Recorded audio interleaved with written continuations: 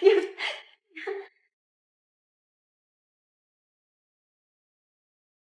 吴素，你干嘛呢你？哎，你屋来着？啊？呀，哎。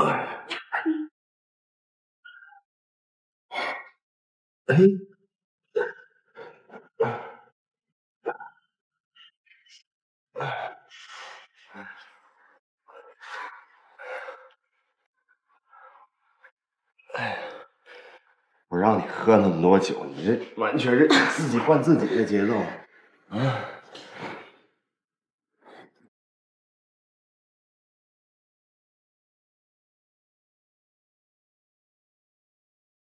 你别走啊！不是想知道我的赌注吗？就是想让你留下来陪我。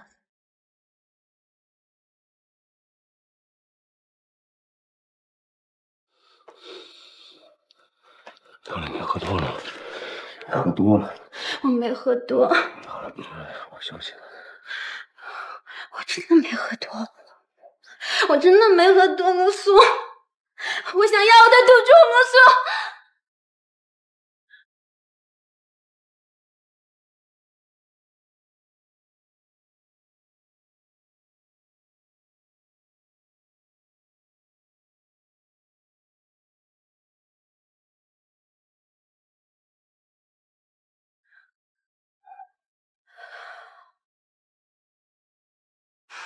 1000万，你太厉害了！你怎么帮我争取这么多呀？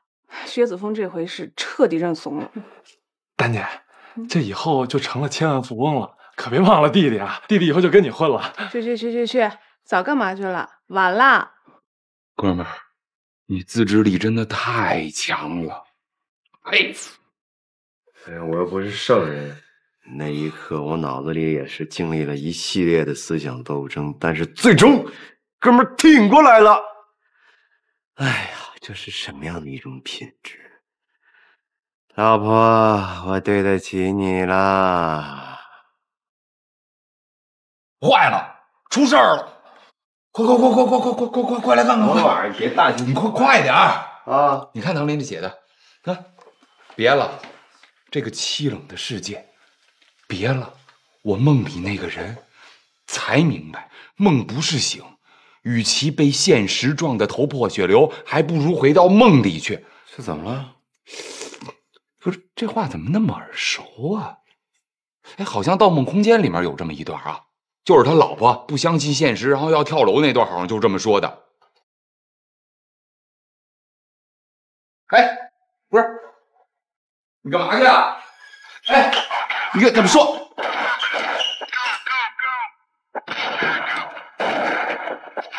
哎，外老大啊，你弟他把手机落我这儿了。他干嘛去了？你说呀。不是他，哎呦，你别跟盛楠说行吗？他可能去找唐林去了，他去英雄救美去了。哎，我没接过你电话啊，挂了。哎，姐，你干嘛去啊？干嘛？你快追啊，出人命了！哦，我操！唐林，唐林，唐林，唐林，唐林。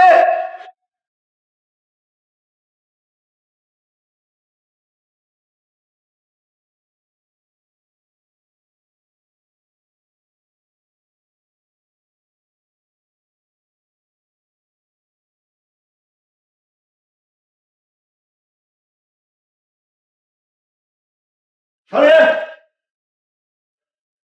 唐林，唐林，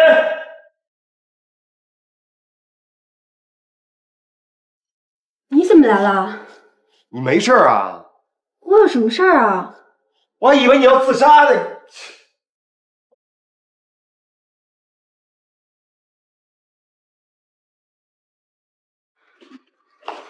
你怎么把门都撞坏了？你是不是看我微博了？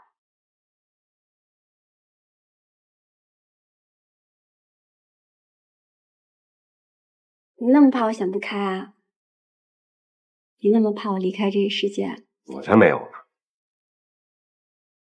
哎，要是我真跳下去，你会不会后悔？不会，你真不会？不会。哎，你闹什么呀？踢了他呀你！他今天要敢背叛我姐，我不是你什么你呀？你有能耐了？你现在放开！那你这么着，你去，我会去警察局看你的。你快点跟着他呀！你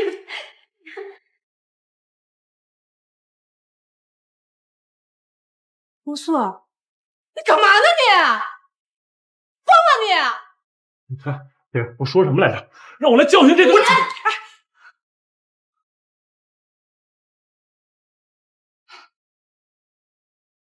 不是，唐林，咱们大学同学这么多年了，说实话，我不太喜欢你，但我觉得你这个人人品是没有问题的。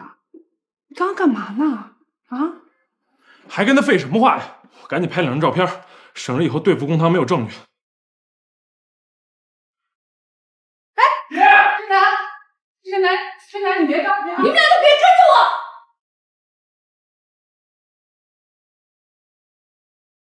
我姐不会想不开吧？不会，有人对不起他，他只会杀人。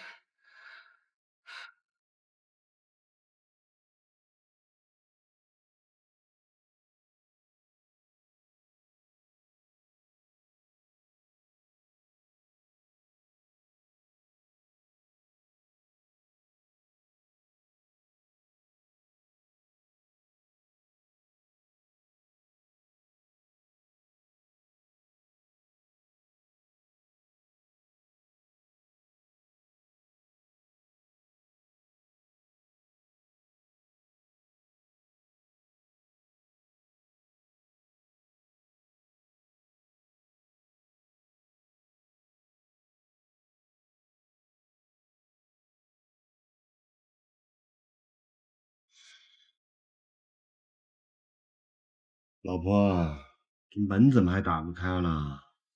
我知道你在里头呢，你把门开开行吗？有什么事你让我进去，我当面跟你说清楚，行不行？老婆，你让我进去行不行？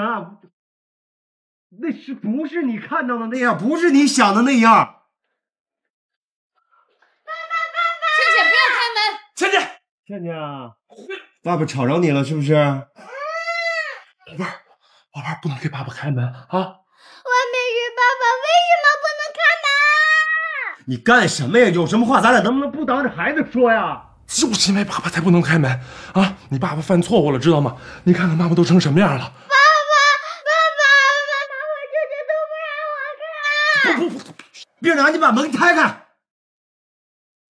把门打开。舅舅带你去玩游戏，好不好？啊，走走！哎，倩倩，倩倩啊，你先睡觉吧啊！爸爸要出差几天，暂时不能回家住了。你乖乖的听妈妈的话，等爸爸回来再陪你玩啊！舅舅说了，不能开就是不能开，今天就是不能开。我告诉你，你不玩游戏就在玩。走！哎呀，咬死我！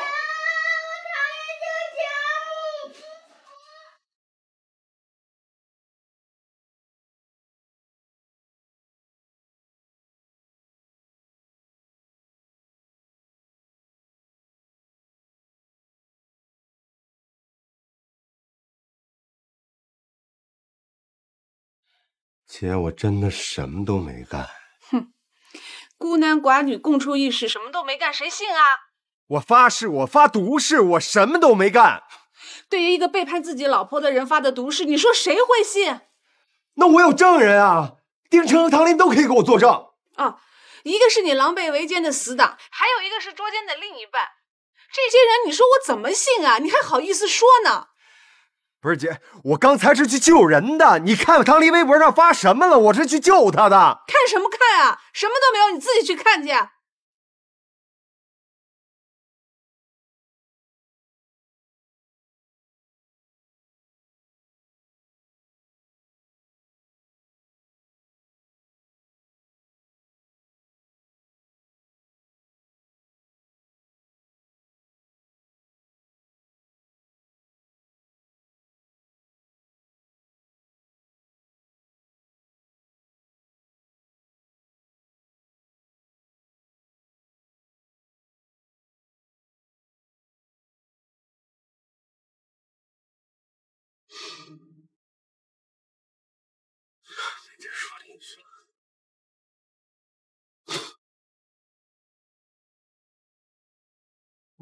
我要是给你爸开门，我就没姐姐了，你知道吗？是。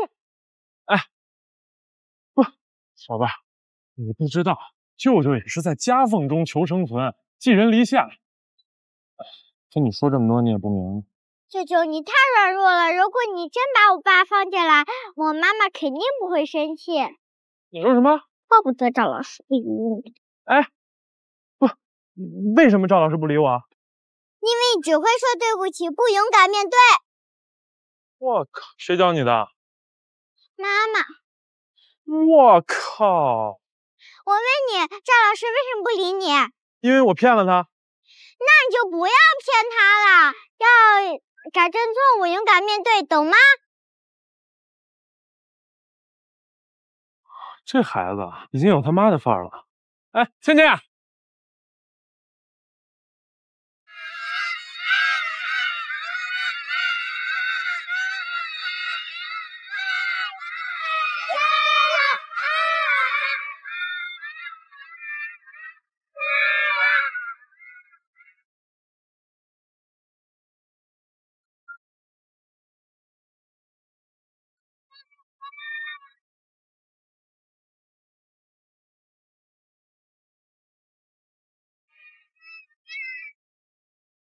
好了，我宣布，3班胜利。他们犯规，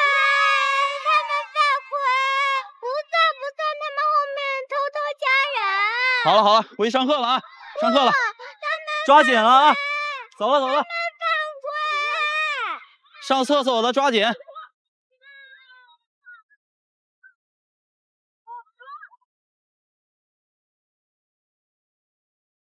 你说现在这孩子是越来越难带了，这才1年级，这么别了啊？那儿呢，赶快去给我看看吧。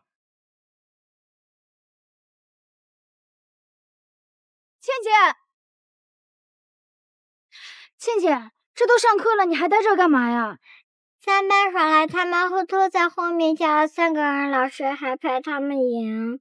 我们下次体育课再说好吗？先回去上课。不要，他们不改正错误就不回去。先回去上课，听话。不行。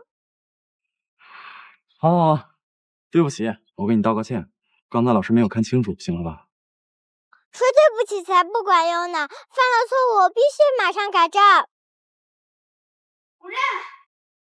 主任，哎呦，您快去看看吧，这2个班中午不在屋好好休息，却跑外头去了，这还有组织纪律吗？什么？主任，你说这事怎么办啊？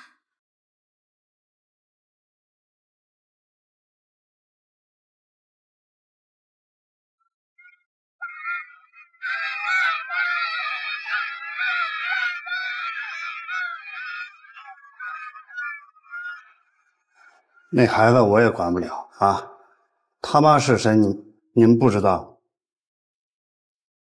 必胜男的孩子啊，让他们玩吧，该干嘛干嘛去吧。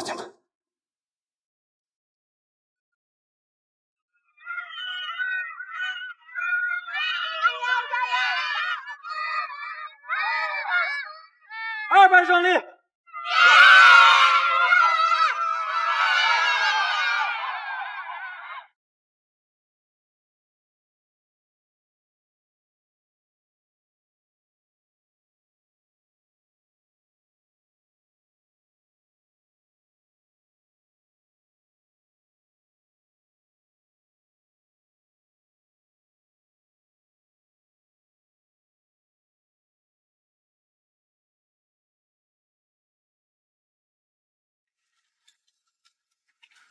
发什么呆呢？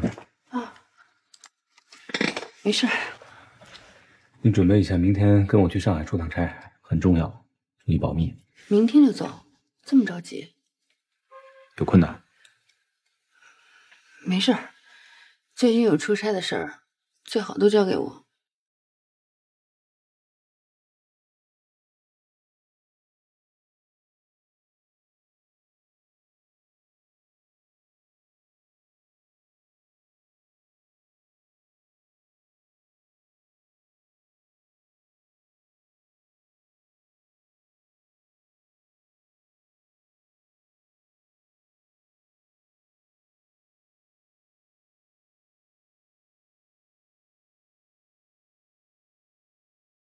佳乐，我有话跟你说，我说完就走，我说完就走。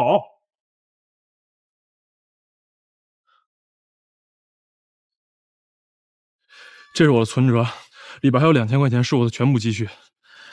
手机是新买的，没有任何女孩的照片，也没给任何人发过信息。这个钥匙，我前2天买了一辆自行车，结果第2天早上起来就丢了。必然，你到底想说什么呀？我把我的全部老底子都给你，佳乐，我之前都是在给你编故事，你现在愿意听我说真的吗？我爸常说，有的孩子生下来是向父母讨债的，有的孩子生下来是替父母还债的。我就是向父母讨债的那种孩子。我小时候……行了，必然，这些你姐已经跟我说过了。他什么时候找你的？在你之前。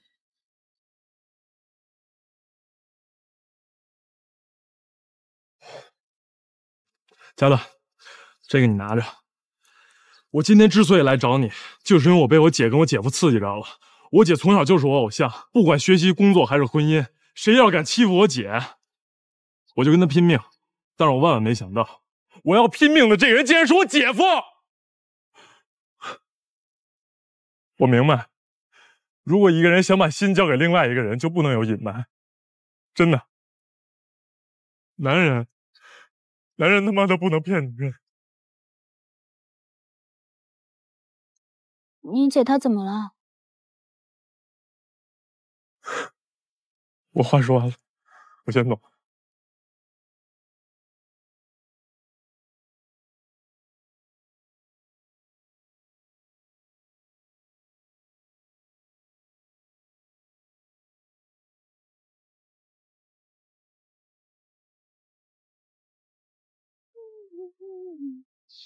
倩倩，今天赵老师有没有跟你说什么呀？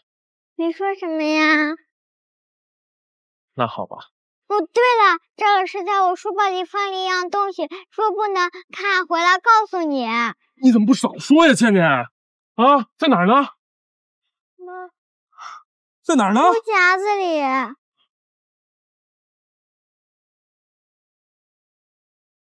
这究竟怎么了？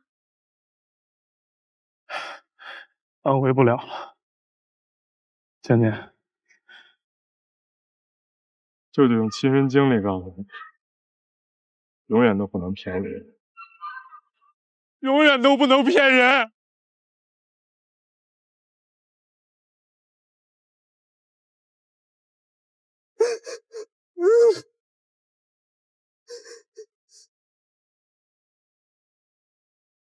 这次公司准备换一批中低档的饮料上架，你知道吧？我知道，但我不知道什么原因。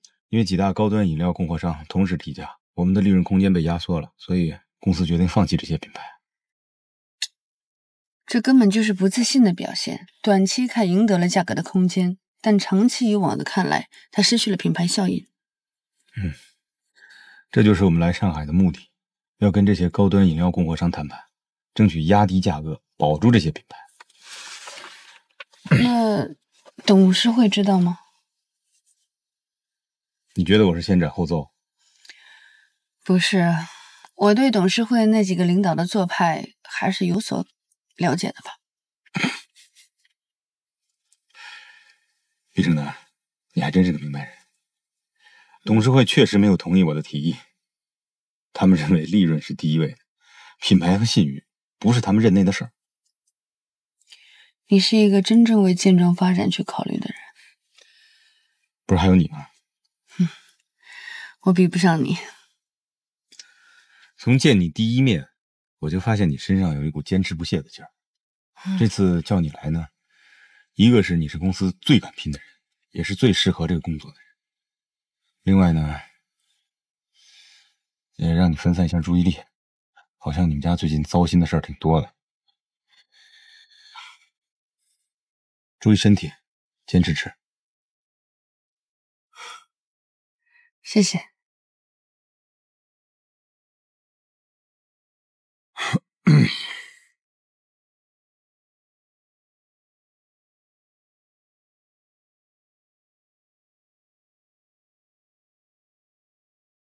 我以为你不会再来见我了。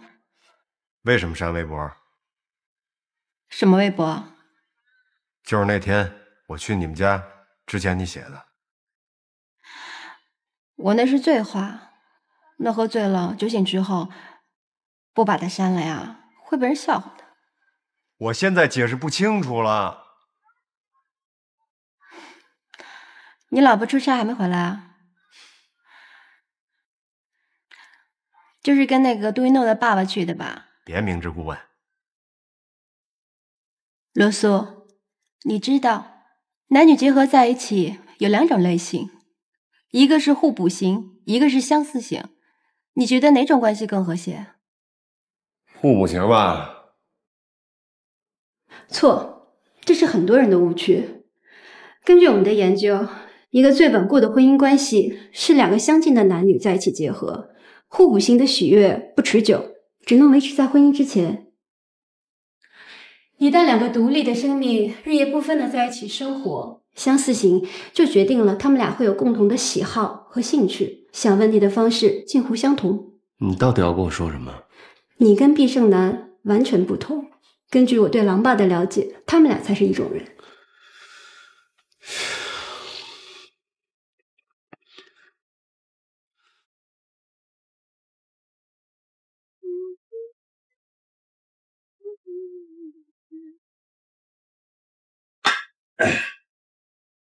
来，你相信我，这次我的眼光绝对准。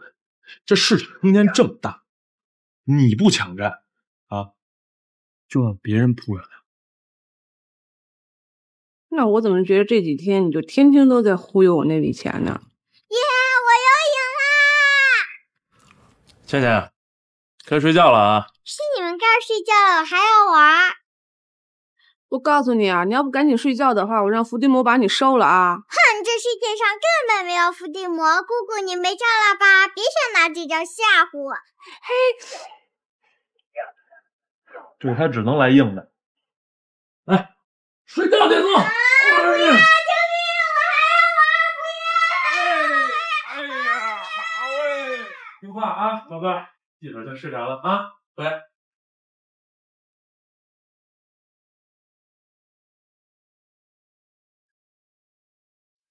瞧见没？哎，看见没有？现在这丫头整个脱胎换骨了，活脱脱有我姐，太难过了。不是你接着说呀，那钱到底该怎么花？你还没说完呢，我等着呢。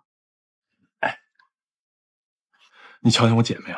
啊，现在中国像她这样的家长太多，为了孩子不惜血本，为了孩子拼命赚钱，对不对？这是什么呀？这就是机会。你应该把你所有的钱像飞弹一样集中，全部投资在教育产品上。你看人唐林多聪明，现在什么钱最好赚？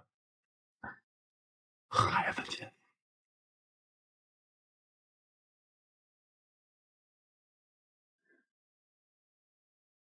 你说的有道理，我是得谨慎点，毕竟这笔钱是我后半辈子的支柱了。真是。其实吧，你们女人也挺苦的。你说，在自己最风华正茂的时候，找了一个什么都不是的男的，等这男的以后成功了，哎，你们也老了，没准还一脚被踹了。你要刺激我，你就直接说。没，我真没有刺激你的意思啊。我的意思是说，如果赵家乐肯嫁给我，那我保证对她从一而终。等她到100岁的时候，我还认为她是这个世界上最漂亮的女人。小兄弟，别忘了，男人有一个毛病，那就是幼稚。大姐姐，女人有一个最大的毛病，就是猜忌。男人在没有钱的时候，他不相信女人能跟他过一辈子；有钱了，他还是不相信女人能跟他过一辈子。女人啊，女人，你们就不能相信男人一次吗？你们大人真麻烦，睡觉去了。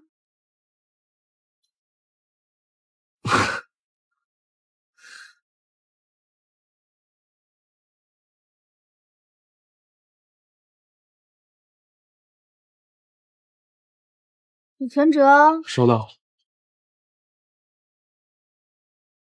我是想，小乐，我今天来就只说一件事，我说完就走。我姐家最近出了点事儿，麻烦你在学校多照顾倩倩，我在这谢谢你了。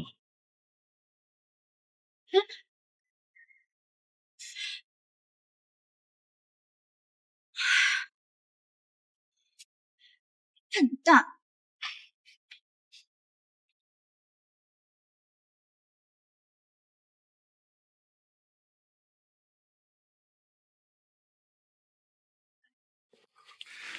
他们对你的方案很满意，不过公司现在有一个新的想法，咱们恐怕还得再调整一下。明天跟他们老总汇报。没问题啊，我加班加点去改。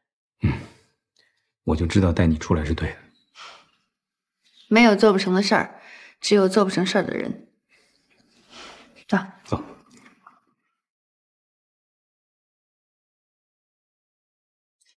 倩倩，尝尝姑姑买的这个进口的阿拉斯加鳕鱼，我想肯定很好吃。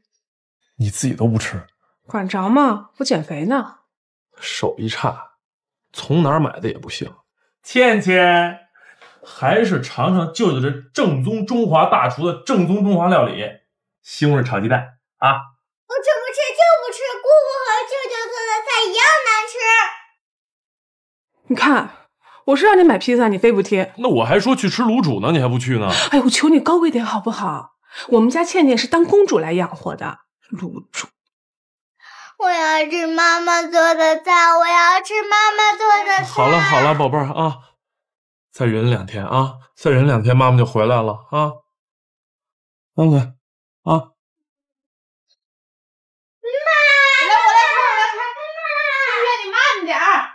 我来看进去。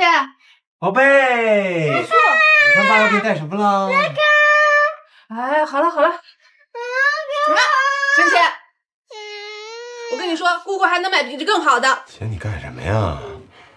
我知道你是生我的气，但是你也没必要因为我的过错让孩子难过呀。你看他上次哭的多伤心。反正圣诞不在家，你们就让孩子跟我待会儿呗。偷袭啊，姐夫！说什么呢？走，进去。我不吃，舅舅和姑姑做的菜，好难吃啊！没吃饭呢。说你呢吧，听见没有？你这简直就是50步笑100步。宝贝，跟爸爸一起去做好吃的好不好？走走走，我们去厨房看看家里有什么好吃的啊！来啦，宝贝，看看家里有什么好吃的呀！我要谢谢木耳。你要木耳？来来来，爸爸给你拿个碗。哎，对了，咦，还有黄瓜，小心啊，别划了手，这个刀你不能动啊。爸爸教你啊，你看这黄瓜要怎么切呢？要切之前先这么拍，拍完了之后味道更容易进到黄瓜里边。别着急，再加一点这个酱油，搞定了，走。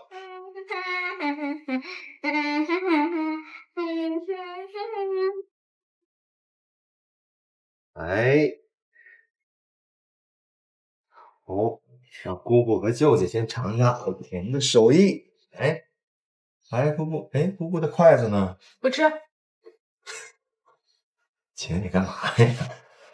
来，宝贝，吃了。好好吃，爸爸做的菜好好吃。平时胜男赛，爸爸做的就好吃是吧？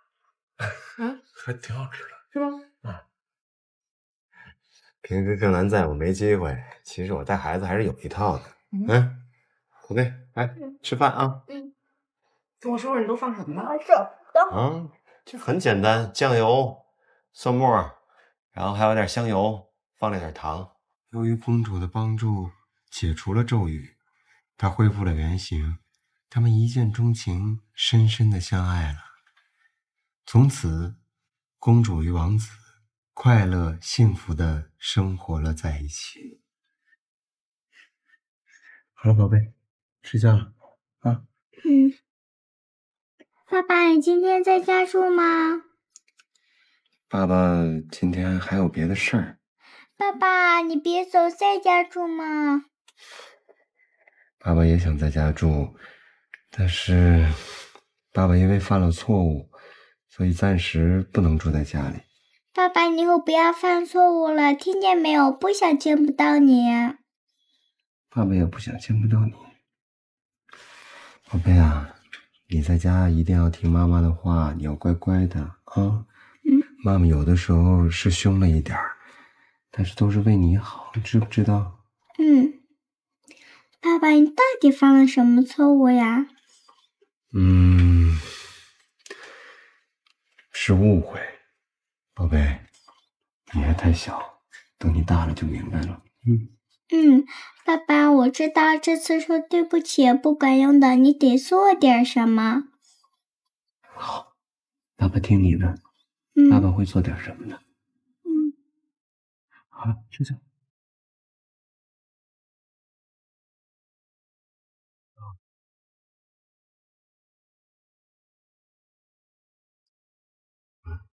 爸爸晚安。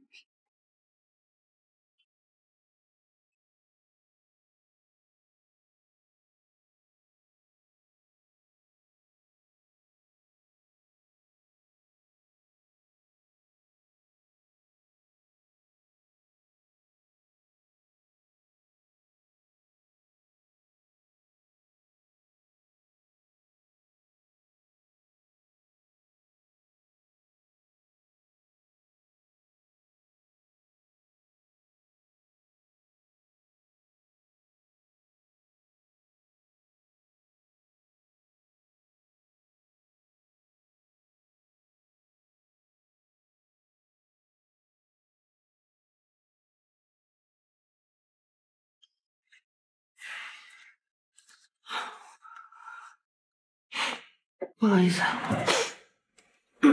累了就歇会儿啊。没事。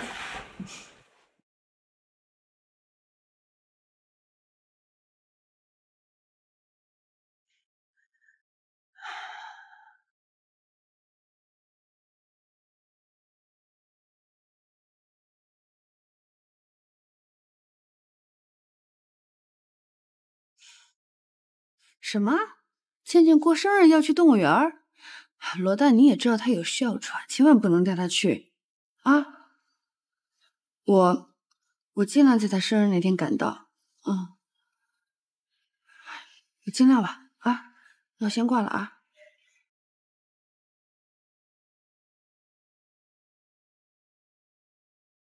盛楠，明天的谈判很重要。如果他们能把价格再让出5%到8%来，那这样的话，他们跟小品牌之间差距就没那么大，咱们回公司啊就有交代了。怎么了你？有事儿？过2天是我女儿生日。不过没关系，这合约我已经检查过了，你再看一看有没有问题。咱们加把劲儿，争取在女儿生日之前咱就回去了啊！来吃一个吧，3分之还不错。谢谢。那，哎呀，倩倩，你没吓着吧？慢点啊，倩倩！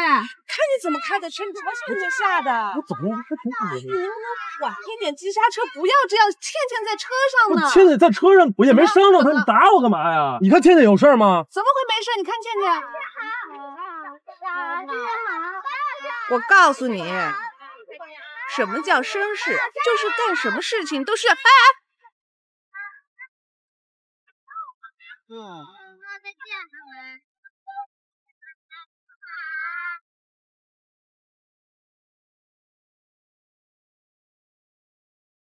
盛楠，哎，怎么样了？是，他们同意我们要求了。哇，太好了，太好了，太好了！还有个问题啊，咱们得趁热打铁留下来，跟他们敲定细节。你女儿的生日恐怕赶不回去。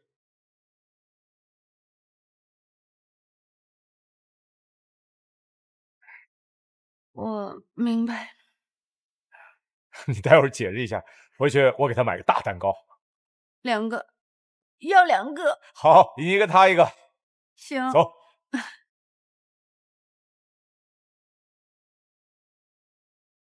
开稳点，开稳点。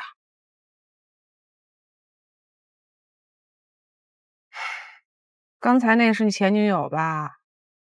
跟老鼠见了猫似的，不像你啊，大情深。我不懂，赵家乐是我的真爱。哎呦，还真爱呢？你才多大呀？告诉你吧，这人呐，不到快死的时候，闭眼的那一瞬间，永远都不知道谁是他的真爱。哼，我明白，有些人啊，一辈子也没体会过什么叫做真爱。我理解，我同情啊。但是赵家乐，他是我这辈子的真爱。他第一次让我明白了什么叫做心痛。哼，写歌词呢？哎，不过他刚才看见咱俩的话，我觉得啊，他肯定是误会了。得了吧，罗大姐，你嘴能杀人，你知道吗？为什么？人家赵家乐虽然单纯，但人家不傻呀。我跟你还情侣呢，咱俩母子还差不多。说什么呢？哎，我开车呢，出事儿了呗。你好好开。又招打呢。哎，不过误会挺好的，真的。俗话说啊，吃醋是感情的催化剂，所以呢，相信你罗大姐，相信科学，我敢肯定不出几天，你肯定会有好事发生的。到时候别感谢我啊。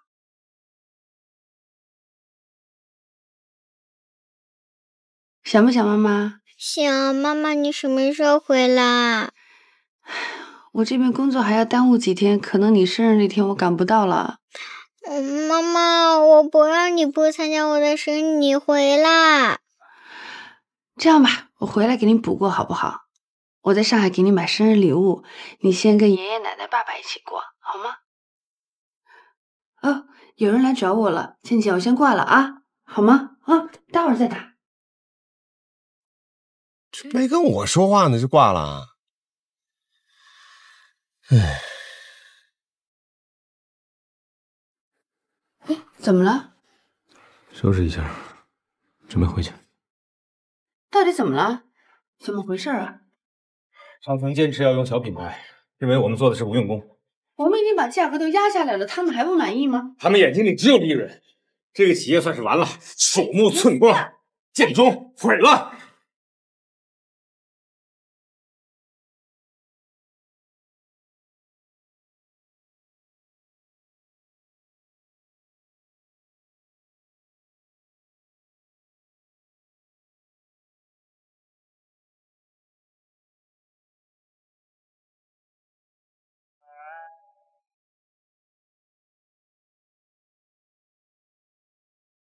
你出来吧。哎，必然，必然，你给我站住！你要不站住，我一辈子不理你了。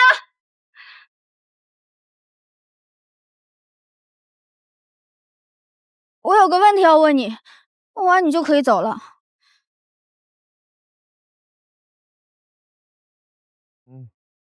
你说吧。你是不是有新女朋友了？啊？就是昨天跟你在学校送倩倩的那个。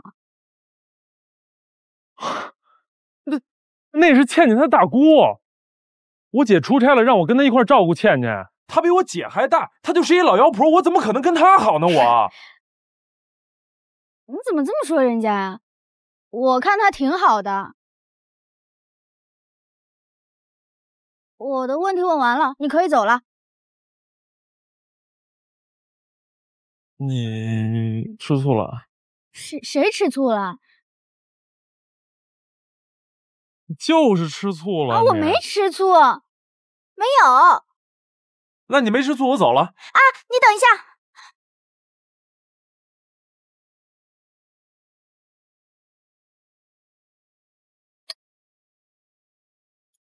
讨厌，你就知道欺负我。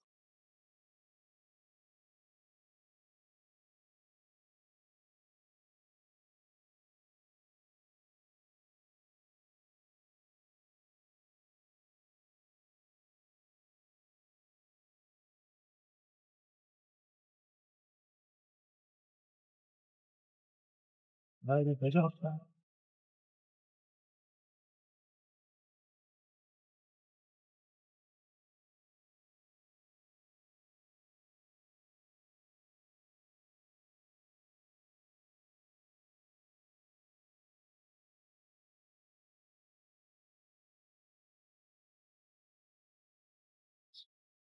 所有的中国家庭都把希望寄托在孩子身上，所有的中国父母已经陷入到一种集体的癫狂之中。这种癫狂是一种无意识的癫狂，他们竞争、攀比，不惜一切代价武装自己的孩子，这样我们就有利可图了。这是一本万利的买卖。姐，明天我就带你看仓库去。啊，好，什么仓库？什么仓库？合着这小子碰半天，你们都没听明白啊？是这样，我想开一个网店，想做这个教育产品，所以让他帮我推荐了几个仓库。合着刚才这么精彩的演讲都没听明白，这太可惜了。哎呀，行了，别废话了，来，帮忙。好的，请爹请娘，一会儿再给你们讲啊。好。怎么了？你要跟他合着伙做生意啊？脑子怎么不出问题啊？不是，别人这小子不靠谱吧？但是，这几天他真把我给说动了，我真的想试试。妈，我认真的。我说你把他钱呢都捐献了，可能还有点意义。不会吧？祝你生日快乐，祝你生日快乐，祝你生日快乐，祝你生日快乐。报个许愿吧。妈妈真的不回来过我生日了吗？爸再给妈妈打个电话啊。妈妈不是跟你说了吗？说今天回不来啊，你忘了啊？妈妈电话不在服务区，爸爸答应你，等妈妈回来再给你补过一次，好不好？哎呦，你快许愿！快！哎呦，你看，那蜡烛快没了，快许愿！吃！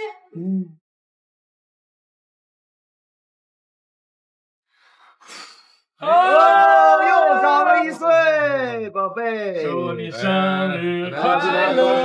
来了，生日快乐！来，宝贝，你切第一刀。来，好。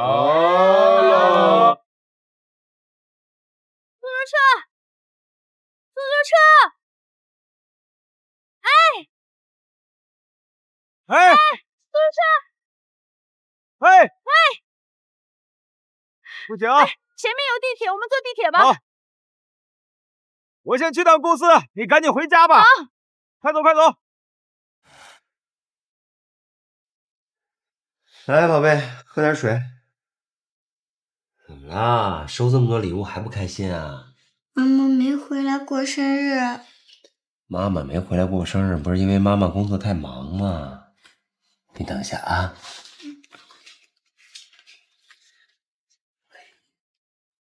看这是什么？蛋糕。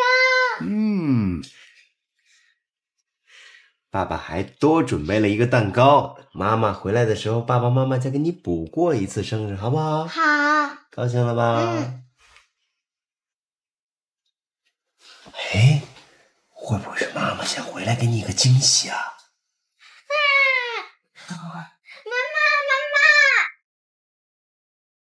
妈妈，咦，干妈？是他们在家啊？倩倩，生日快乐！谢谢干妈。你怎么知道她过生日啊？倩倩在我们培训中心留过她的生日记录呀。哎，倩倩，那这样不如干妈留下来陪你过生日好不好？好，干妈进来。你看我那么多礼物。真的啊？来，干妈帮你吗？你最喜欢哪个礼物呀？我最喜欢干妈送给我的。真的吗？那你都没拆开，怎么知道呀？我知道这个。这些是谁送你的？这个是爸爸，这是奶奶。奶奶，这个呢？这是爷爷。当当当当。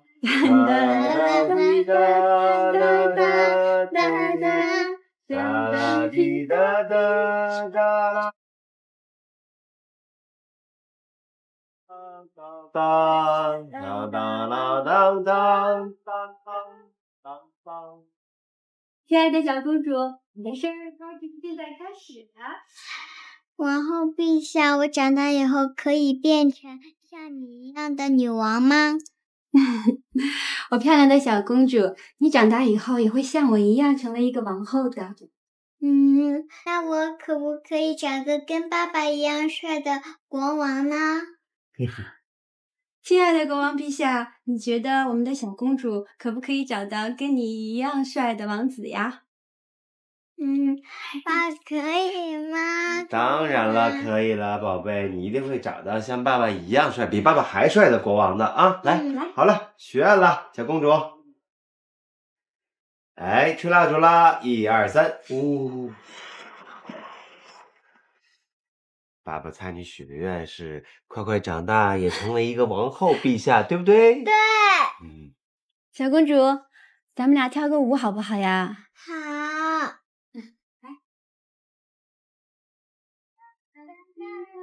哒啦滴滴哒啦啦滴滴哒啦啦滴滴啦滴啦滴啦，别着去啊！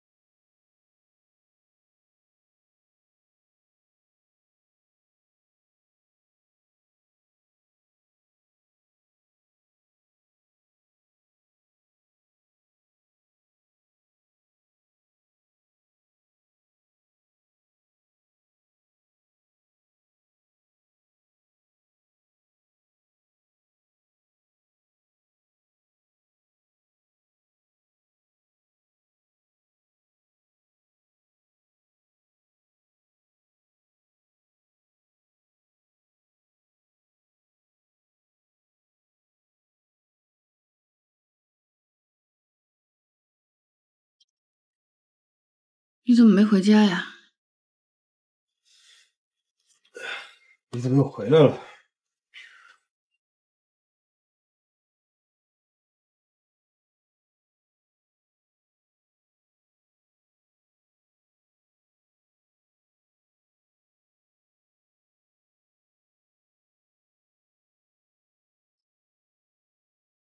我们上床睡觉啦。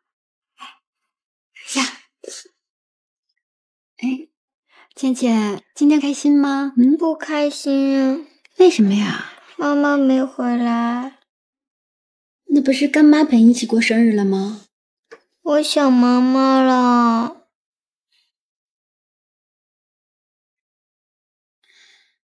好了，我们先睡觉好吗？来。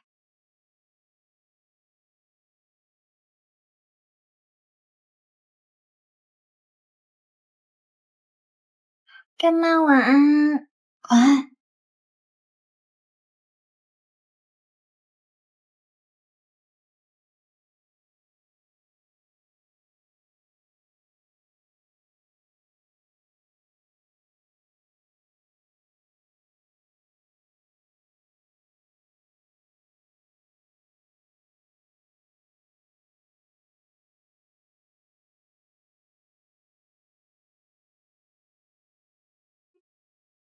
你这么快收拾东西，你是怕谁看见啊？没有啊。你是怕盛楠知道我陪倩倩过生日，怕他跟你急是吧？没有。我走了。我送你下楼。送你下楼吧。不用了，你去照顾倩倩吧，她更需要你。我是该走了，这毕竟不是我的家。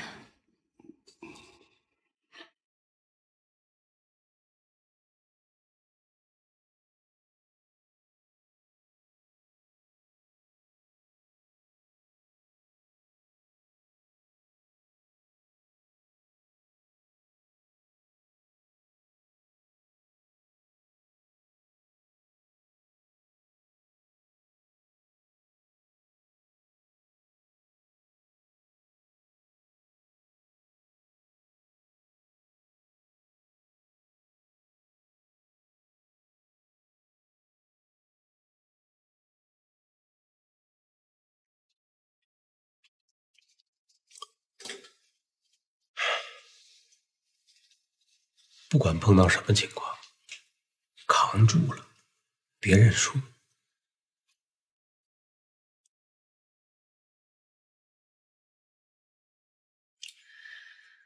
哎，这话特别像我爸说的，他永远都跟我说，不要放弃，不要认输。但其实是很难的。你肯定能行，你是你爸培养出来的，对，我们都相信你，你一定可以。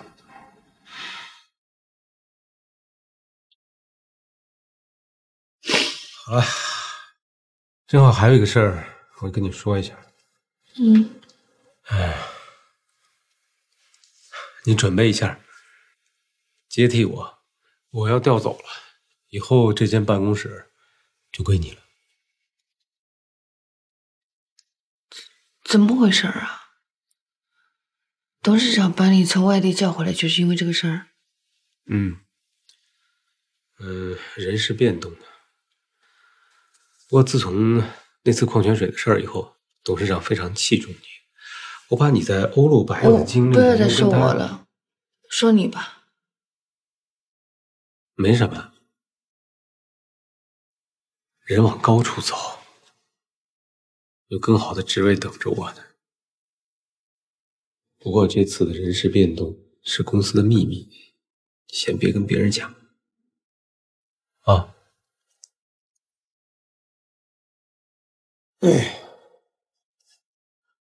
你这个人真的挺奇怪的，永远打别人看不懂的牌。这还真是我听过的对我最好的褒奖。谢谢你啊。谢谢你。来，庆祝一下。祝贺你。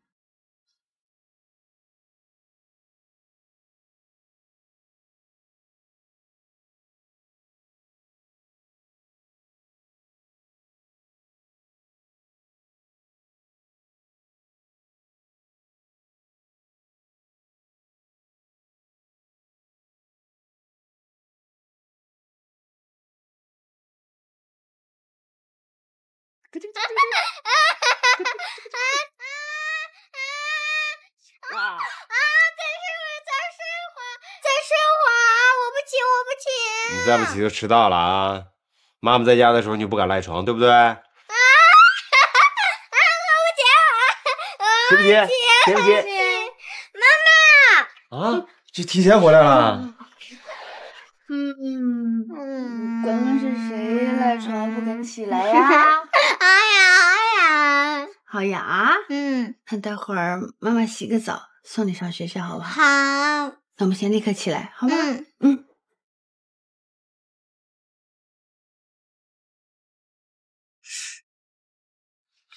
你看人下菜碟是不是？看人下菜碟是不是？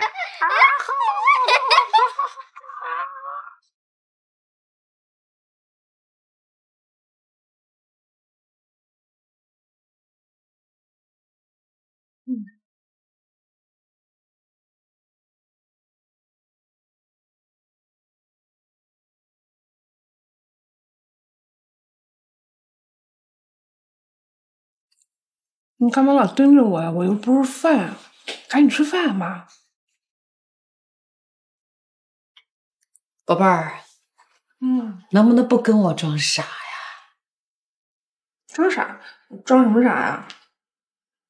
你别揣着明白装糊涂啊！你是我生的，你心里想什么我不知道啊。哎呦妈，我真没装傻，我都不知道您在说什么呢。到底发生什么事情？如果你不告诉我没关系，我直接上他们家去找。千万别，千万别！妈，我们说好了的，说好不告诉你们的。你能不能告诉我到底发生了什么事情？不是说了不能告诉你们吗？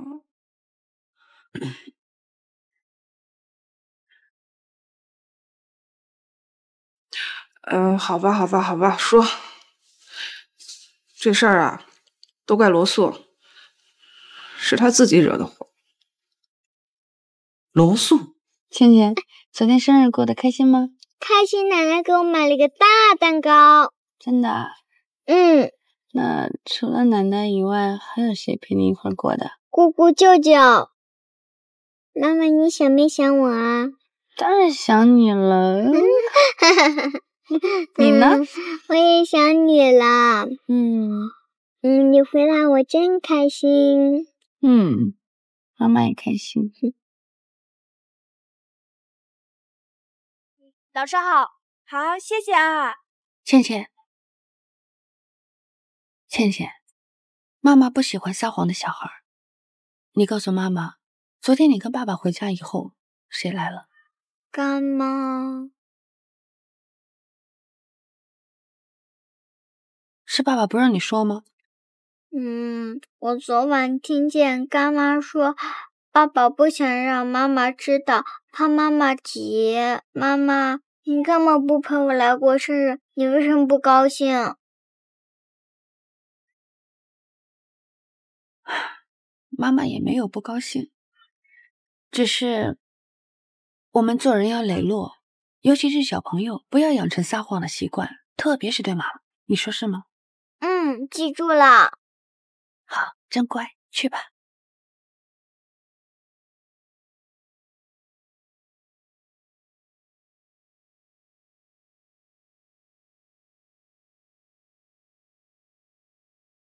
这回你跟杜峰出差够突然的，就你们俩啊？你什么时候回来的？你希望我什么时候回来？怎么样？给倩倩过生日过得好吧？挺好的，就是你没回来，特遗憾。倩倩一直念叨着呢。我没觉得你有什么遗憾呢。如果有的话，是你还是孩子？对了，倩倩过生日的时候，唐林来给她送了个礼物。倩倩跟她说特想妈妈呢，刚才我忘告诉你了。我也忘了告诉你了，我昨天晚上就回来了，跟杜峰在公司里加班，加了一宿。唉，你什么意思啊你？你还有理了啊？出差完了不回家，跑去跟人加班，你还有理了是不是？我怕呀，我怕把某些人的梦给惊醒了，又是王后又是公主的。不是你回过家，你直说，你兜半天圈子有劲吗？你要跟我说实话，我用得着去兜圈子吗？你问倩倩，倩倩说没别人了，我不是顺着孩子说的吗？倩倩刚一下车就跟我讲实话了。这把我给搁里头了吗？你跟倩倩都没事，你干嘛对我这样啊？因为孩子的心比你干净多了。你要这么说，那我还说你呢。你俩出差那么多天没待够啊，还一起加班，约好的吧？嘿，还真没约好，这个叫做默契。就像某些人也有默契，趁我不在一起给孩子过生日一样。那我真是跳进黄河也洗不清了。反正我也洗不清，现在咱俩扯平了。哎，人在人呢？警察！别贴了！哎，别！哎，对不起，警察同志，我这个送孩子马上。哎，媳妇儿，哎，别开走，马上开走，媳妇儿，嗨。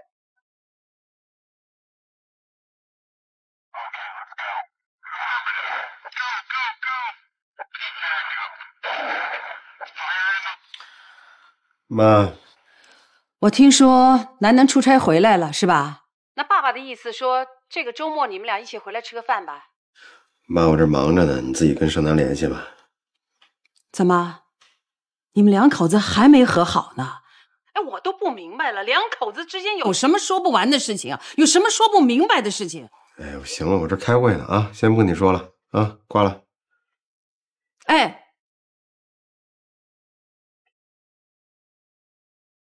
太莫名其妙了。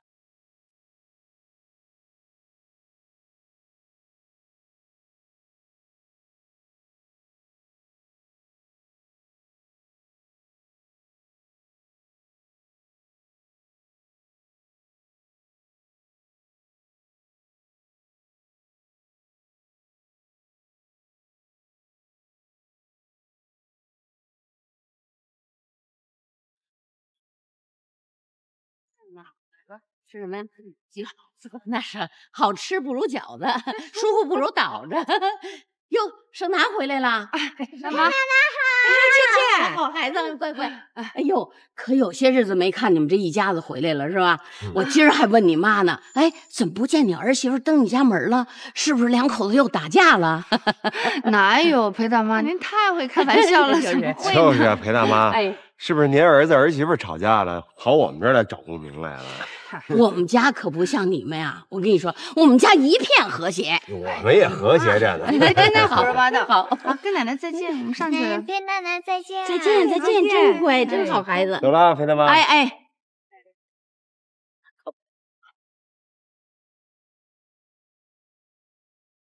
哟，怎么啦？啊，打架了吧？嘿嘿嘿。哎，还有一事儿啊。通知你婆婆晚上7点半到广场去跳舞，千万别忘了啊。好的。不是打架，我这胳膊出汗了，热。对，我猜是啊，是打架了吧？你看我胳膊出汗了。您谁呀？那是。妈，我出差的时候啊，经过一个眼镜店，那眼镜特别好看，给你买了一个。你不是特爱戴眼镜吗？哟，这牌子好贵的，你戴上了肯定像个大明星。好看吧？爸，哎，给您带了一个上海特产啊，无糖的点心。哎呀，盛达，以后出差啊，不要带什么东西了，都是自己家里人，搞这么东西干嘛呀？你爸呀，说你这2天忙瘦了，给你忙的煲汤呢。谢谢爸。这谢什么呀？走，找爷爷玩去啊！你们2个到屋里去，有些事儿我想跟你们谈谈。到屋里去吧。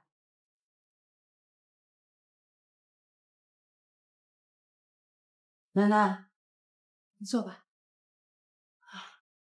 跟爷爷先玩啊。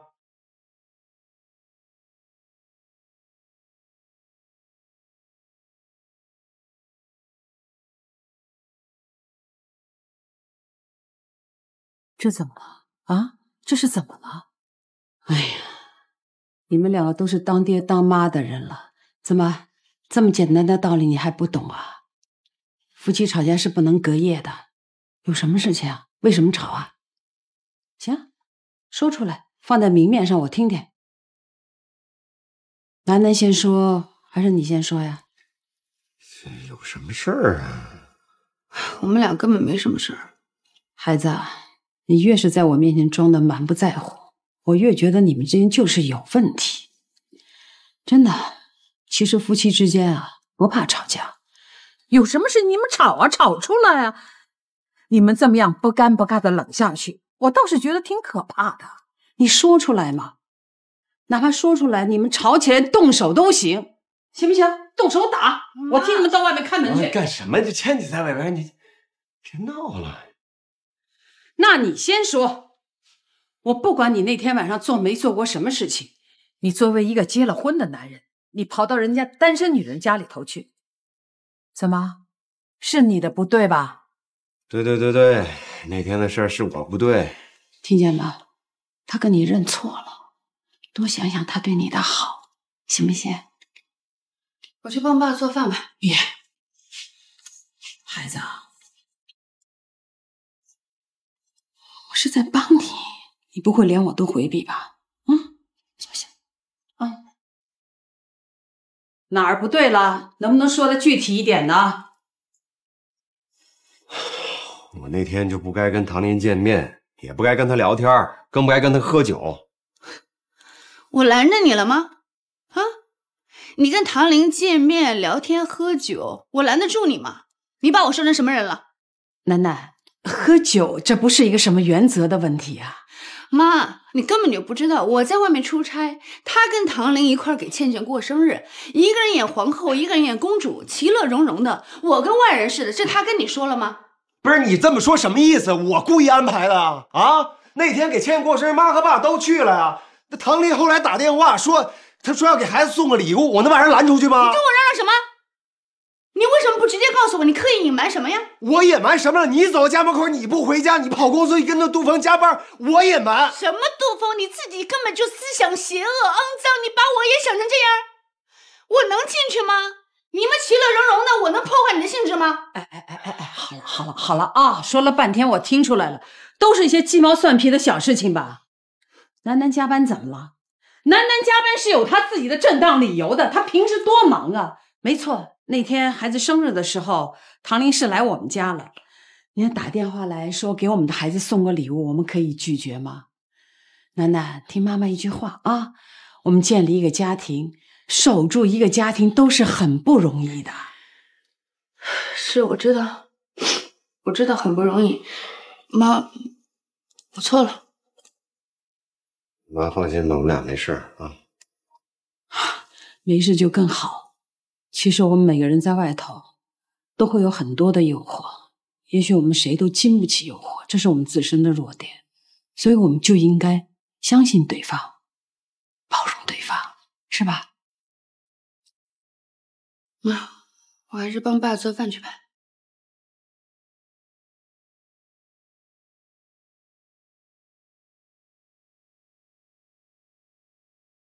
跟妈说实话，刚你们吵架的时候说那个杜峰是什么人？不是什么人，就是他的上司，上下级关系。来，喝一口，喝吧。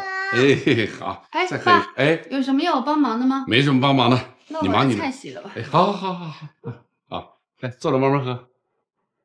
我来开门。哎，开门去。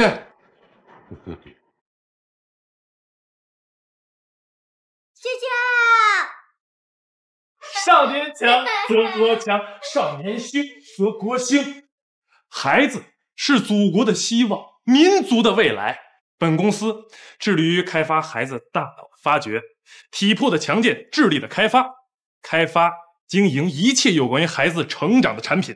下面由本人隆重介绍一下本公司的董事长 Mr. 罗丹。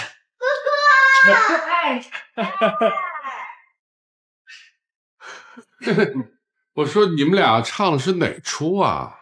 你们俩不会是真的一块儿开公司吧？当然啦，我跟你说，商机稍纵即逝，想到就要抓到，是吧，小同志？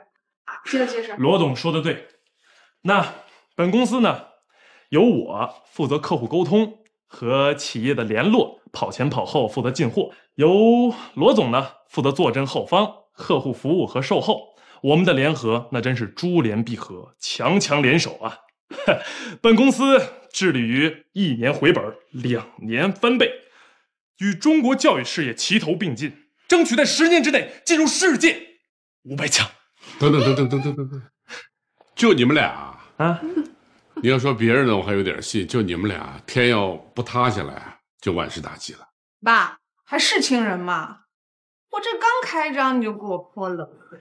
就是，青姐，我们还想啊，让您给公司起个名呢。打住，我不起啊，我不起。哎，怎么？他刚才说的话是当真啊？上次是来跟我们说是要租一个仓库办公司，我跟你爸都以为你们在说笑话呢，这当真？哎呀，跟他废什么话呀你？我当时多余。哎，姐，干嘛呀？在外面说管青姐，快！我怎么了，姐？自己家里人你也来？不是你们就不怕我要喊呢？哎，青姐，哎，打着我了，你别气娘，你听我说，不靠谱，人家脑子坏着了你。都听我说啊！是，哎，青，你站好了。我跟必然啊，认认真真的去考察了一圈了，真的。就是啊，我跟你说啊，妈，这绝对是商机。中国未来的教育产业啊，绝对是最赚钱的。知道为什么吗？你们给倩倩花了多少钱？你们给倩倩操了多少心？这钱这操心，这不都证明了一切吗？对吧，倩倩？那倒是。哎，青弟，没错。所以说我们刚才来的时候，路上就说了，想让您给公司起个名儿。您是家里最有文化的人，您这名字关系到公司的成败，您给起一个。对，爸，起的时候呢，你要根据我们的这个特色啊，还有一定要体现出我们是为孩子服务的来起名字。那就给他们起一个。那随便啊。必然，罗丹，孩子呢是祖国的春天。有了，碧螺春。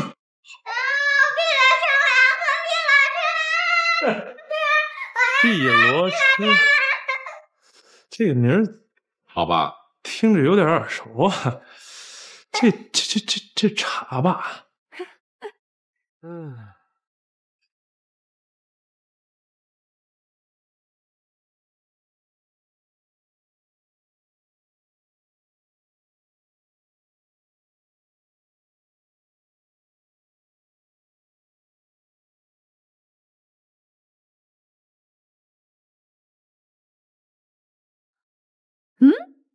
哎，怎么啦？不欢迎我？还是有情况？家里有人？你怎么了？那女孩谁呀？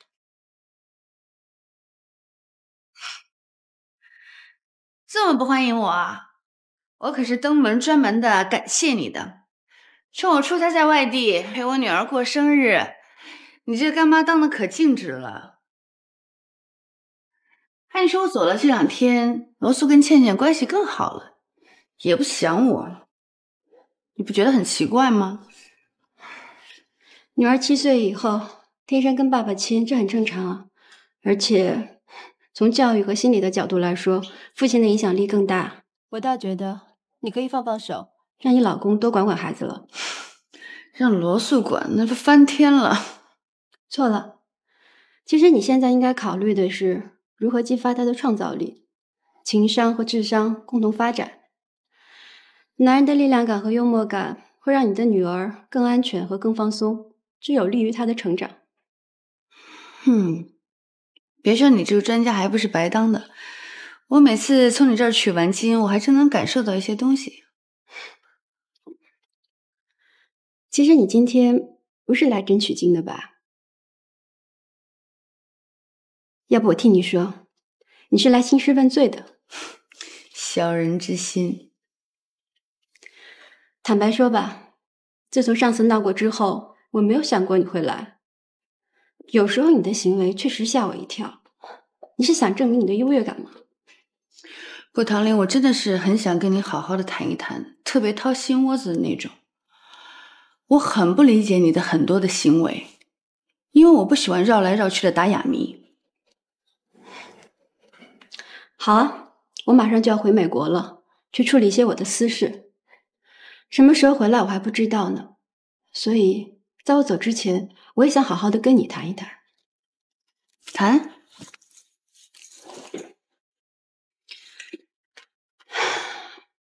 那天晚上，我真的想把罗素夺回来。我用的这个词，你明白我的意思吧？夺回，夺回本该属于我的。唐玲，我知道这么多年你一直在吃后悔药，可是你怎么还不清醒呢？你看当年的你，天天心飘在外面，不着边际，不切实际。罗素是个普通的男人，他满足不了你，他要的就是一个踏实温暖的家和一个可靠的女人。可你不珍惜。我承认，当年是我自己的错，可现在轮到你了，我发现你也并不珍惜他。太倒打一耙了。我在认真的跟你说这个问题。毕胜男，你觉得你和罗素之间还有爱吗？你们没有依恋，没有激情，没有共同语言，没有交流。我本来想试着去触碰罗素的内心，我以为很难，但没想到我这么容易就走进去了。我发现那么多年过去之后，我跟罗素之间还是可以理解对方。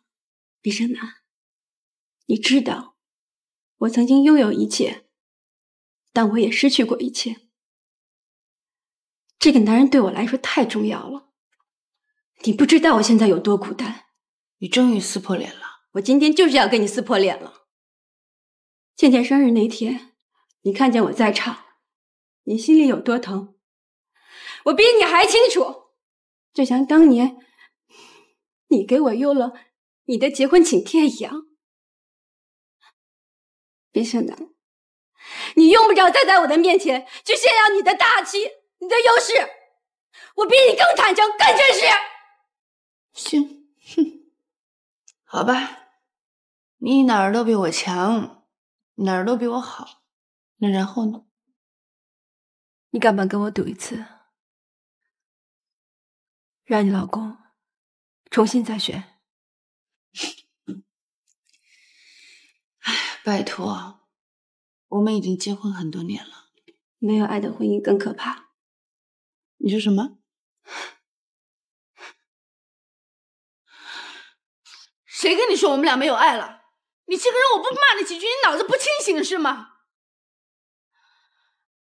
刚那话是罗素这么跟你说的吗？他什么都没跟我说，我自己不会感觉吗？我就不该来你这儿。闭上奶。没有爱，还不如放手。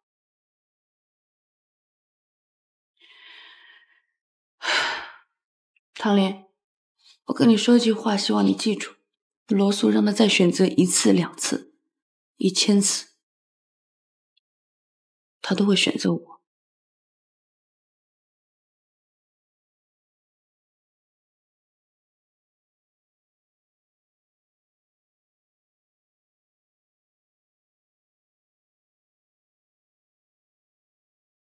从明天开始，孩子的事情你就多操心了，充分发挥你当父亲的优越性和责任感。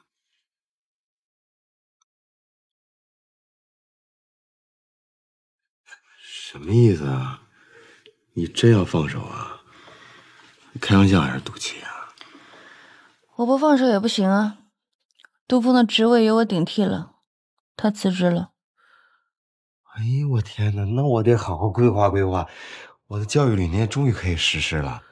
我倒是管好，你可别干涉我啊！你有什么狗屁教育理念？还不是在唐玲那儿道听途说的。哎呀，怎么又提唐林？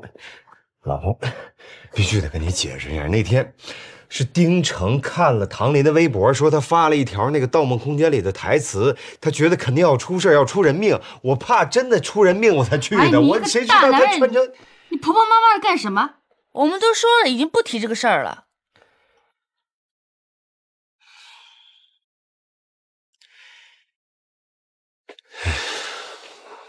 条件黄我也洗不清。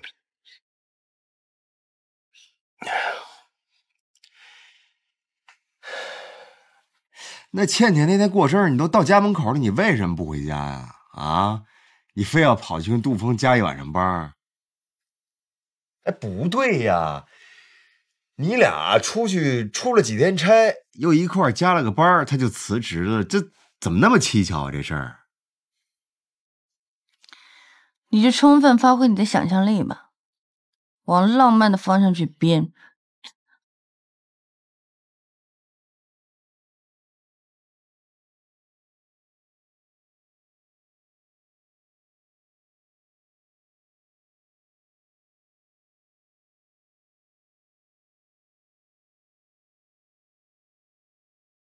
哎呦，别想了！你要再想啊，真该从这儿跳下去了。哎呀，可怕的冷战啊！哥们儿，你应该这么想。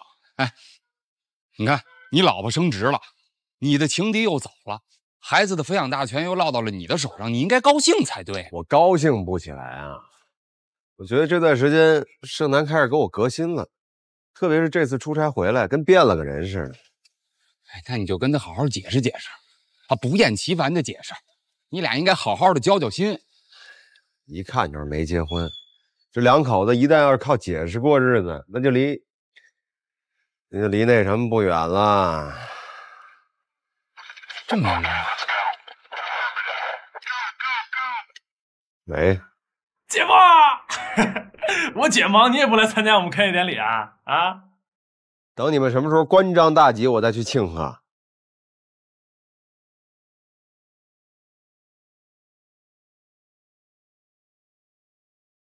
哎，对，太晦气了。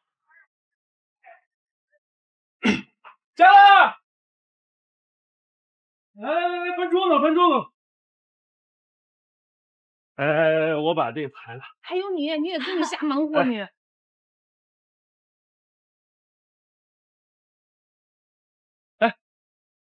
三姐，你看，碧螺春。哎，我让你去租一间办公室，你不去，你非在我们家门口弄这个。哎，你说不是你让我多丢人啊！不是不花钱吗？来啊！来，加了啊！准备剪彩啊！准备剪彩。你们玩吧，我不跟你们玩。哎，别走啊！丹姐，你剪彩。就等你这一咔嚓子了。来。气氛再热烈一点儿，还不够热烈是吧？来，大家鼓掌！来，准备剪彩了，3、2、1。哎呀，这剪刀怎么这么钝呢？使劲。开张了！来，等一下，还有这个啊，1、2、3。那个丹姐，我讲两句啊。我们碧螺春公司呢，主要是经营一切有关孩子成长教育的产品。那么我们的目标是1年回本，2年翻倍，与中国的教育事业齐头并进，然后争取在10年之内进入纳斯达克。你还跟着他瞎折腾？必然。啊，对，来啊，1、2。耶！哎呀，必然！我来！耶！咱们今天公司就成立了啊！来了，我不是让你把所有同学都叫过来吗？怎么就叫俩？我们学校不让学生参加商业活动，我是利用午休偷偷带他们跑出来的。哼，走开！哎，丹姐。过来。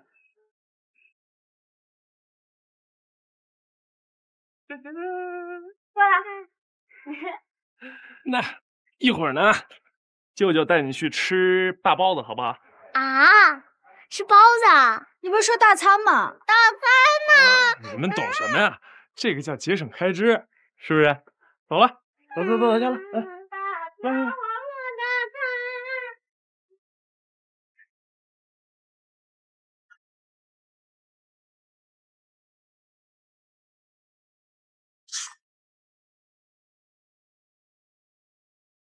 哎，以后这摊子有你忙的，你可能连倩倩都顾不上。有他爸爸也好，言传不如身教，让孩子看看他妈拼命的样，有好处。你总是有话讲。真的，你以为一诺身上学习那股子狠劲儿从哪儿来的？都是跟着我加班加点熬出来的。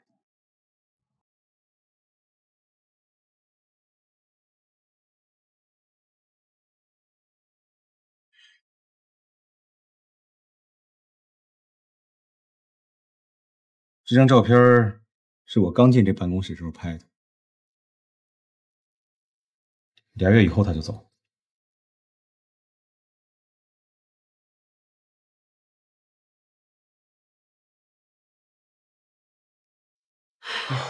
行了，以后这儿就属于你了，好好干。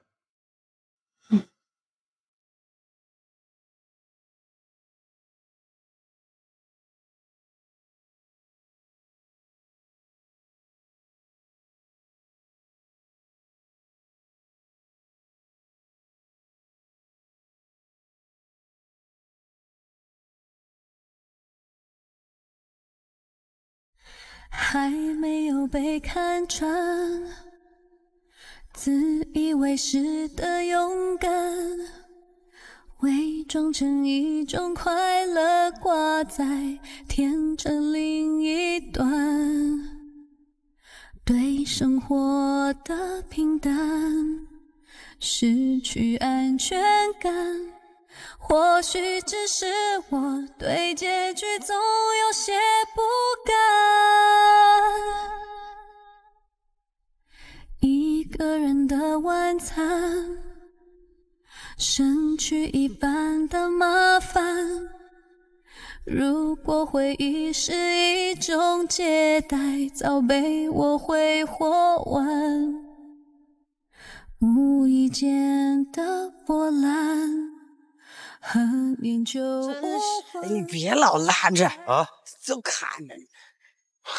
我这辈子最倒霉的就是嫁给你，你自己招人烦不说，你连的我也招人烦。我跟你讲，去年的时候，倩倩在班里还能争一个第1、2名。寒假的时候我一问，好，第10名了。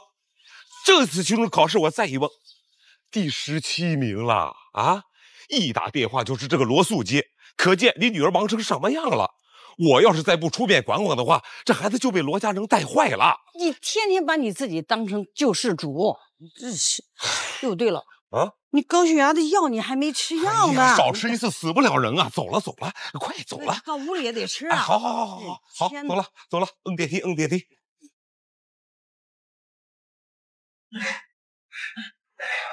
慢点哈。好，自己来吧。行了。哎，等等，有人啊！谢谢。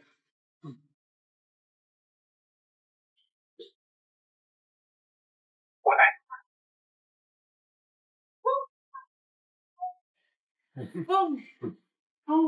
哎呀，我说你这不是强人所难吗？这是小老爷不帮忙，一阵就晕呢，还蹦。哎呀，蹦啥子？真是蹦跳啊！谁来？倩倩。我要奶奶，我不要姥爷，我不要姥爷，我不要姥爷，我要奶奶，我不要姥爷。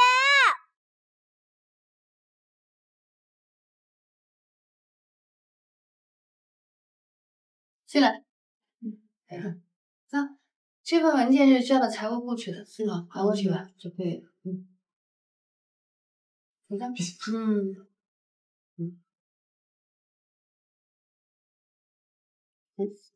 谢。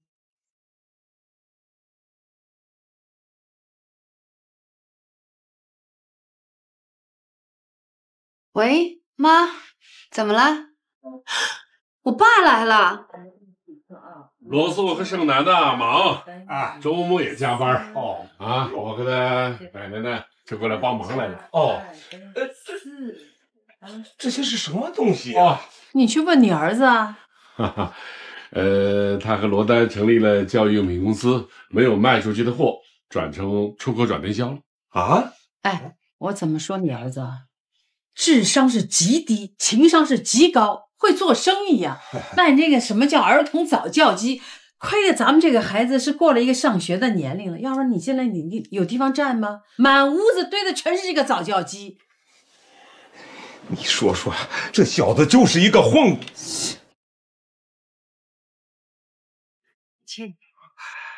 切，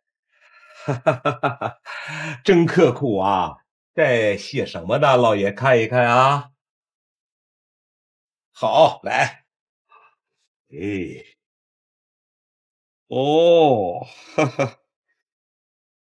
这没有记到是对的呀啊！那老爷再看一看，还别说，有2道是对的啊，不错啊，切，别害怕，老爷这次来是陪着你玩的，不是逼着你写作业的。哎呀，2位亲家，以前我这个教育方法是有一点老旧，不近人情。时代在进步，人也要变化嘛啊。这半年来，我进行了反思和总结，还特别请教了我们县里的教育专家。现在我提炼出了一套全新的教学的理念，那就是寓教于乐。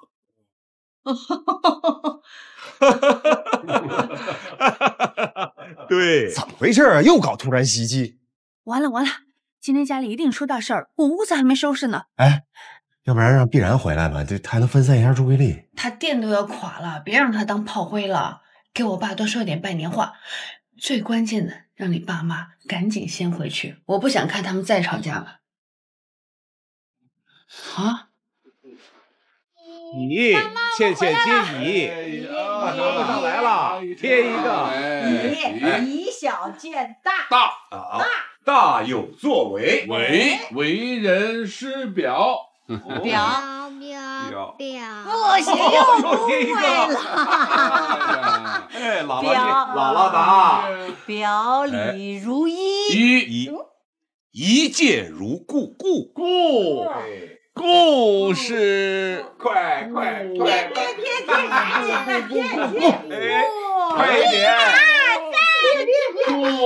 等会儿，让爷爷想想，等会儿，故，别快一点了！贴！哎呦，你们这是干什么呀？啊！爸爸，我们在玩词语接龙。对，哎，怎么样啊？好吗？爷爷被姥爷囊住了吧？哎，爸妈，你们快起来，这地下多凉啊！对，爸，你快点起来吧。不用，你爸带的游戏多着呢。要不要再进一个？开始玩。哎呦，现在这么晚了，哎，赶紧带爸爸妈妈早点回去休息吧。爸，我送你们回家吧。让爷爷想一想嘛。啊，我早就想回去了。哎呀，不行，想起来没？不啊，怎么了？等，不想，快想。爸，你起来吧。我在。莫名其妙，进了门，他连个招呼都不打，开口就什么啊？你爸爸妈妈送的，他还真以为我要在你们家里蹭饭。他不是那个意思，人欠你名字上课，你爸就是一个人来疯。想出来了，顾此失礼。你看，天哪！开门！今天开门！想出来，哎，爸，叫你爸来，我想出来了，今天我想出来了，顾此失彼。哎，算你对了啊！走吧，算对了，哎，好，哎，再见啊！顾此失彼，就这个水平还研究国学，你也真敢大撒把。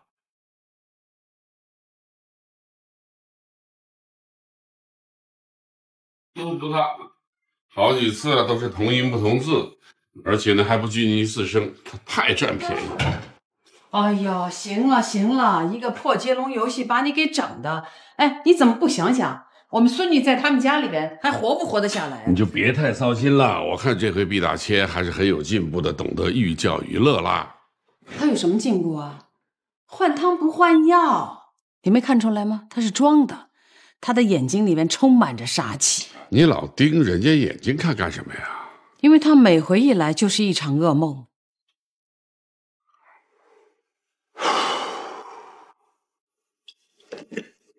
我最近领悟到一个道理：小孩子天生是喜欢玩的，他们不喜欢坐下来听你们说教。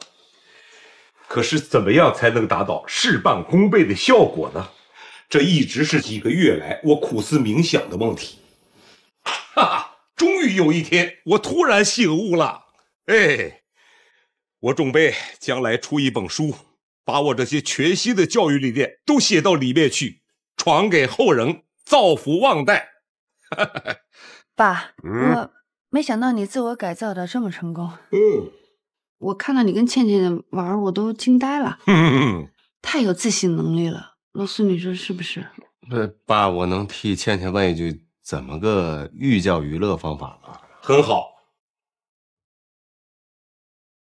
哎，你们看，这些都是我自制的寓教于乐的教学工具。哎，哈哈。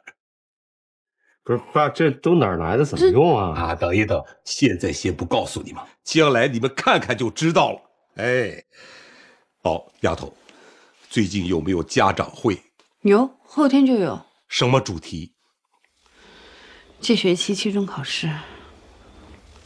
第17名，还是倒数的。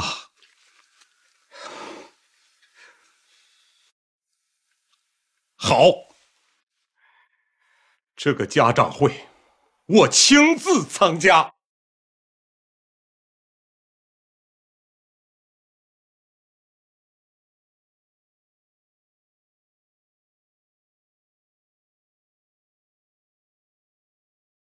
爸，这写什么呢？不要看，不要看，睡你的觉去。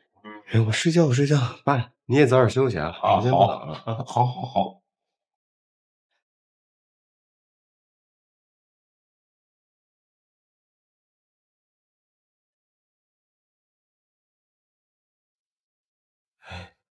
你别说，爸真跟变了个人似的。是啊，脱胎换骨，进步很大。哎，你说爸真的能给倩倩寓教于乐吗？你什么意思啊？不是，我就是有点担心。你看，爸刚才说倩倩第17名，还有那个说我亲自去参加，我反正心里是一激的。你别搞得草木皆兵的好吗？别总是那么怀疑我爸。这几个月我怀疑过你吗？当我没说。哎呀，媳妇儿啊，咱俩也睡觉吧。我在网上给倩倩买个新的水壶。不是，跟我们家床都干嘛你？挺长时间没有亲密接触了，我一人睡怪孤单的。去拿杯水。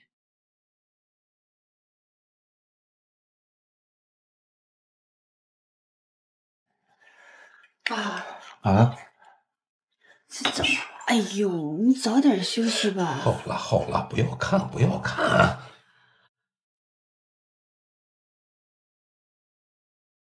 这个丫头。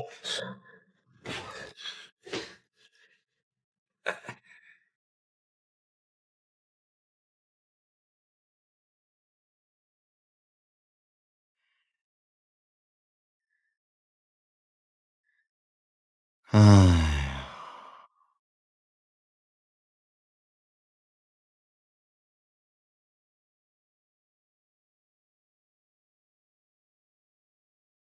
这款扫胶机就是最新款的呀！哎呀，亲爱，你没放电池怎么会有电呢？啊，放了啊？那你按电源了吗？啊，就是那个扫胶机右下角那个红色的按钮。不客气，不客气。跟这些白痴天天打电话的话，我自己都快变成白痴了。问那么多白痴的问题，哎呦！你看，又来了。喂，啊，有什么比快递还快呀？先生，要不这样得了，我包个专机给您空投得了，好吗？别理我！啊，快疯了！我天哪，这些人是什么？哎，你看。还给我差评，我跟你拼了！小赵老师，麻烦你给我一个极尽侮辱又能够把人气吐血的词儿，快！我不知道。罗姐，你先吃饭吧，我等下还要备课呢。吃什么饭呀？你说你们这些老师连个词儿都想不出来。你等会儿啊，你看。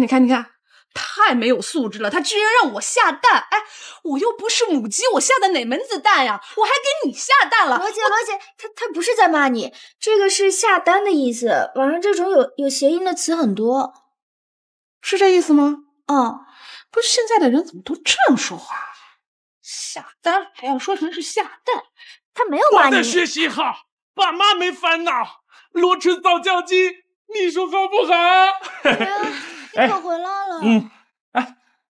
这批卖的怎么样啊？怎么样？你应该先问问我接了多少投诉。你那个什么，就这个，这什么玩意儿啊？你让他背唐诗，他算数啊；你让他算数，他唱歌，什么乱七八糟的，人家跟我投诉半天了。哎，我早就跟你说过，让你进一些有品质、有质量的货进来，你这眼睛你就天天盯在那个钱眼里，什么便宜你进什么乱七八糟的。我告诉你，你少推卸责任。这发货要及时，售后要追踪，遇到了有问题的客户还得细心解释，哪一点你做到了你？必然，你去死吧你！姑奶奶不陪你玩。你跑！我跟你说，你不陪我玩了没关系，我们都是一个船上的。哇塞，能有什么？挣了钱1分钱都不给你。别说了，心意合一，心意合一，心意合一。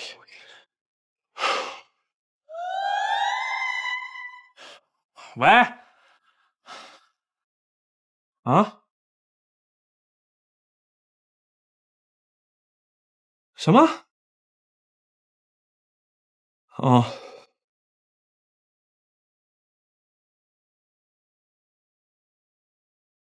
怎么了？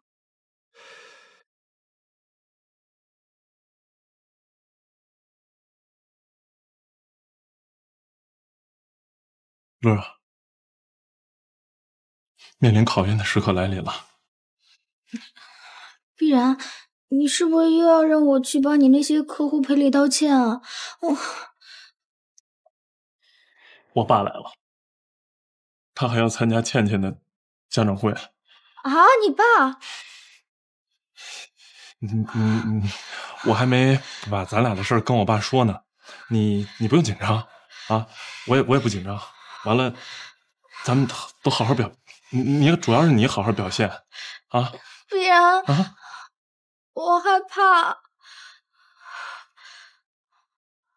1年级除了要学习最基础的知识之外，还有一个很重要的任务，就是我们要提高学生的学习规范。那在这1学年的学习生活中，同学们在这一方面已经有了很大的提高。对不起，小赵老师啊，我想打断一下啊。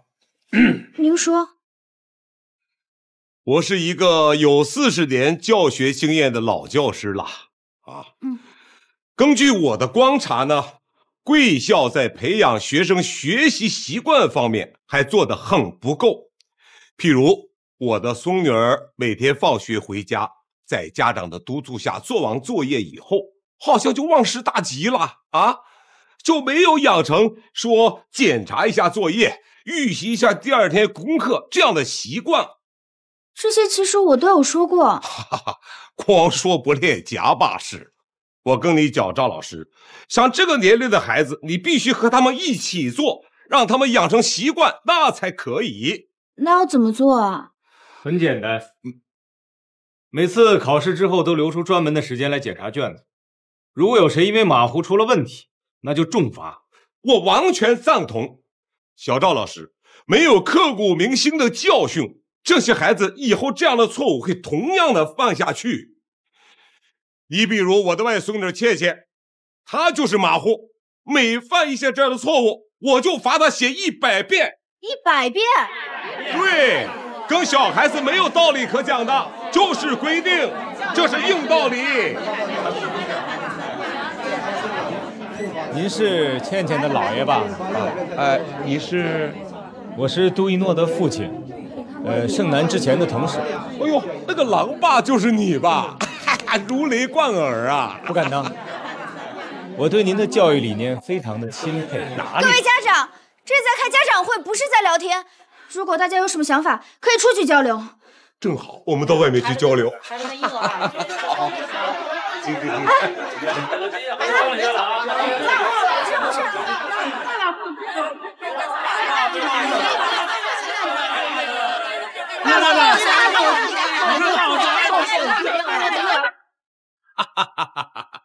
你这个狼爸的事迹，我今天又领教过了啊！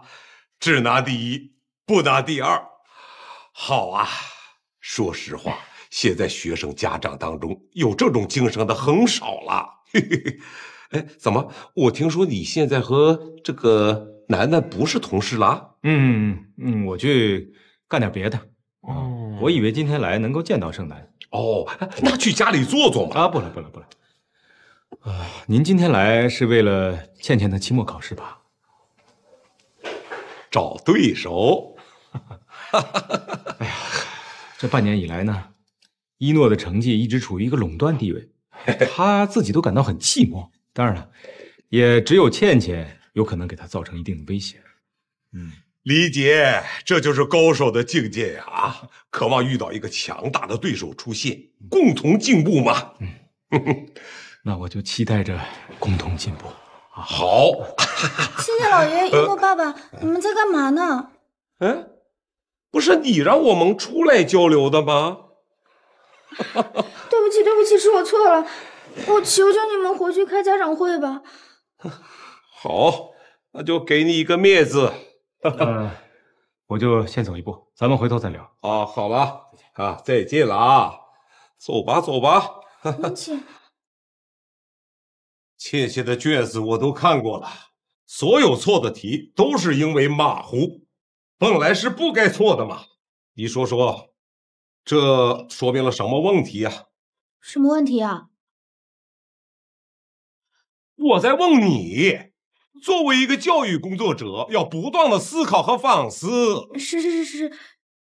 是我没有好好教他怎么检查。不止这一个。自从倩倩到你们学校，成绩在班里不是第一就是第二，怎么现在滑落到第17名了呢？你这个班主任难道没有责任吗？可是您不知道，倩倩性格开朗了很多，她现在还会跟同学们一块儿去参加什么艺术节啊，然后弹钢琴，这些都是没有用的。我问你，光靠这些能考上重点中学吗？将来能考上北大清华吗？可是我觉得她比以前健康多了，人也快乐。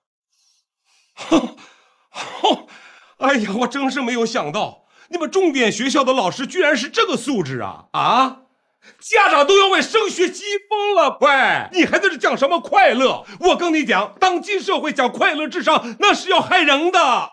我不这样认为，难道孩子们快乐成长就不重要吗？难道他们就应该有一个什么悲惨的成长经历吗？谬论啊！你这都是谬论。您那种教育方式固然可以让同学们成绩迅速提高，可是现在又不是战争年代，你把他们一个个培养成战无不胜的考试机器有什么意义啊？当然有，一个老师就是要把孩子培养成生活中的强者，而不是整天就知道快乐的傻子。这样的话，你会害了他们，你知不知道啊？可是你也会毁了他们学习的兴趣，还有对这世界的求知欲。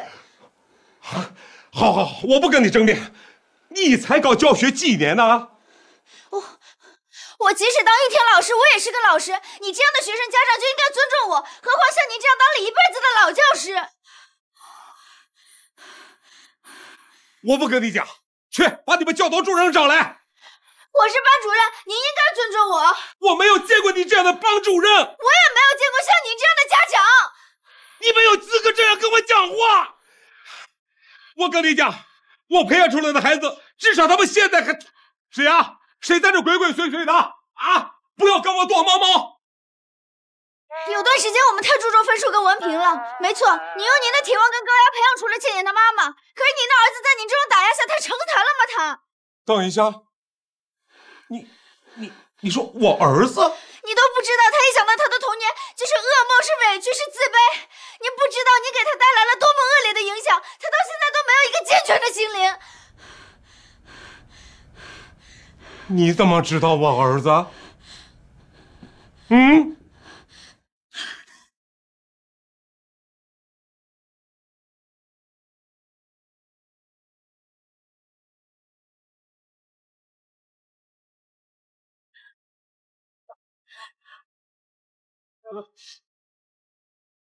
接着。屁人！好，不哭啊！好。你爸太吓人了！这些年你跟你姐都是怎么过来的？跟你爸在一起太压抑了。好了，不哭了啊！